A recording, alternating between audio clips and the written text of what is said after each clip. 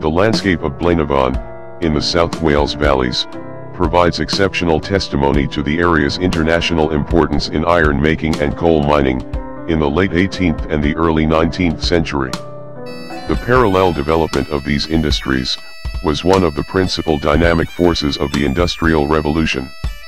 The major preserved sites of Blaenavon Ironworks and Big Pit, together with the outstanding relict landscape of mineral exploitation, manufacturing, transport, and settlement which surrounds them, provide an extraordinarily comprehensive picture of all the crucial elements of the industrialization process: coal and ore mines, quarries, a primitive railway system and canal, furnaces, workers' homes, and the social infrastructure of the early industrial community.